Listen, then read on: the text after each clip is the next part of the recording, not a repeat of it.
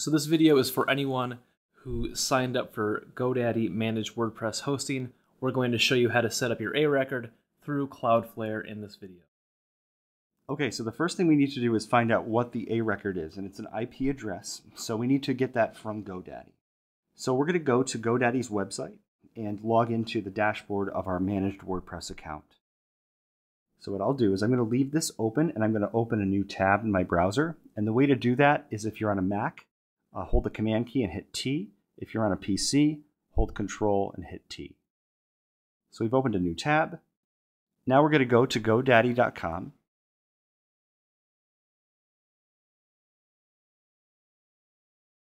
There are ways to get there more directly, but I like to just use Google because it's easy. Click GoDaddy. Now, in the upper right-hand corner of the screen, you'll see a little silhouette of a person with a number. That's my GoDaddy customer ID number. If you don't see the little silhouette of a person, that's going to be a login button. So just go ahead and log in with the GoDaddy information that we created. And then we're going to go over here to Manage Your Hosting.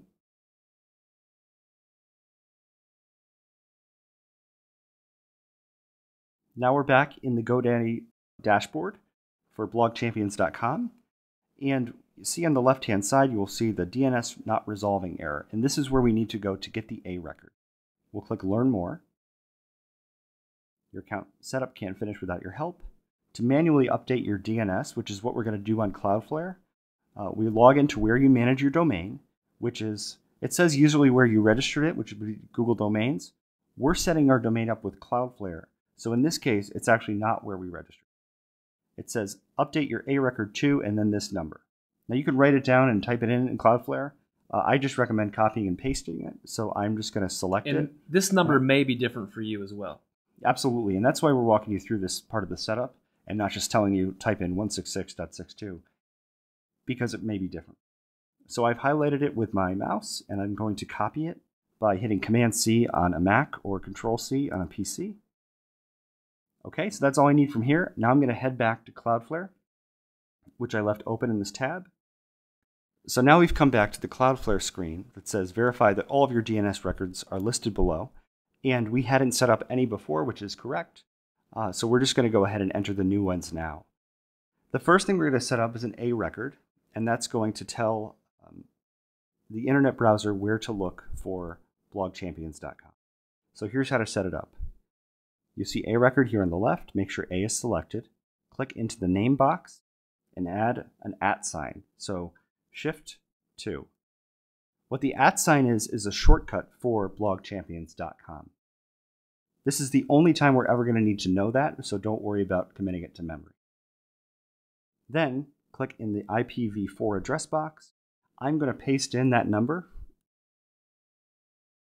and then I'm going to hit Add Record. You can type it in manual if you want to. This automatic TTL, time to live, just leave it the way it is. Now what we're going to do is set up a CNAME record. Now, a lot of people will think that www.blogchampions.com is exactly the same as blogchampions.com. And that's actually the way we want it to be. But it doesn't happen that way by default. Most people don't realize that those two things have to be set up separately. But it's easy to do. So we're going to click over here in A, and we're going to come down to CNAME and select that. Now in CNAME, we're going to type in www. This is telling it to point to www.blogchampions.com. And now we're going to use that same shortcut that we used before to say point it to an @ sign, which is going to say point it to blogchampions.com. And then we're going to add this record. So at this point, what you should see is a CNAME record for www and an A record for blogchampions.com. And next we're going to say continue. Now bear in mind that this is not the only time you're ever going to have to enter these IP addresses. We're probably going to be revisiting this area when we go back to add email records or other things, but we'll walk you through that too. Next, select a CloudFlare plan. $200 a month, no thanks. Let's head up to the free website plan, which is excellent and it's all you need. Actually, mypayitforward.com is currently hosted on a free CloudFlare plan, even though I get 1.5 million people a month. CloudFlare is an amazing company. And they didn't pay me to say that. There are no kickbacks for me recommending them. They're just amazing. let's see. So we selected $0 a month. Continue. Change your name servers. This is where we have to go back to Google Domains and change the name servers in Google Domains, which is what we're going to do right now. So let's open a new tab. I'm going to use Command-T on a Mac or Control-T on a PC. And I'm going to go to Google and I'm going to type in Google Domains. And then open Google Domains. You can also just type in domains.google. Google is so powerful that they got their own TLD, which is .google. It's like a .com. In the upper right-hand corner of the screen, click the green Manage My Domains button. And then it brings you to this domain screen, and it's scary because you say, hey, I registered this, but it's not there. That's because of the way Google Domains is set up. We just need to go to sign in the upper right-hand corner.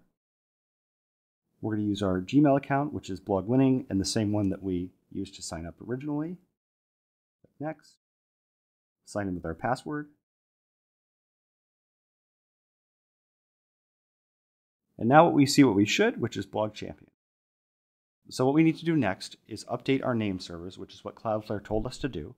And if you remember, Cloudflare is a DNS provider, so it makes sense. We're going to click on DNS. First thing you'll see is name servers. This is the only thing we need to pay attention to on this page. We're going to click the button next to Use Custom Name Servers, and then all the pre-filled ones are going to go away. The first one we're going to enter, we're going to head back to the Cloudflare page. Now there are two. What Cloudflare's page says is that you have 4 current name servers, and get rid of them, which we did in Google Domains when we just said use custom name servers, they automatically go away. So on Cloudflare's site, the only thing we need to do is create 2 name servers. One is amanda.ns.cloudflare.com. The other one is isaac.ns.cloudflare.com. I'm going to copy and paste Command-C on a Mac, Control-C on a PC. I'm going to do Amanda first. Enter amanda.ns.cloudflare.com. Google Domains doesn't make this abundantly obvious, but you need to click the plus sign on the right-hand side to give yourself the option to enter a second name server. So now I'm going to head back to Cloudflare and grab Isaac. So we're going to do isaac.ns.cloudflare.com. I'm going to copy that. And if you want to just type these in yourself, feel free to do so. Head back to Google Domains, name server. I'm going to paste this in. Now it looks like it pasted a few extra spaces before Isaac. I'm going to just click Save anyway, because Google Domains is smart enough to handle that. So now our name servers are set up on Google Domains for blogchampions.com. Next, we're going to head back to Cloudflare. We've taken their advice and we're going to click Continue. Welcome to Cloudflare. So this is as far as you need to go with this video. We've set up blogchampions.com successfully with GoDaddy.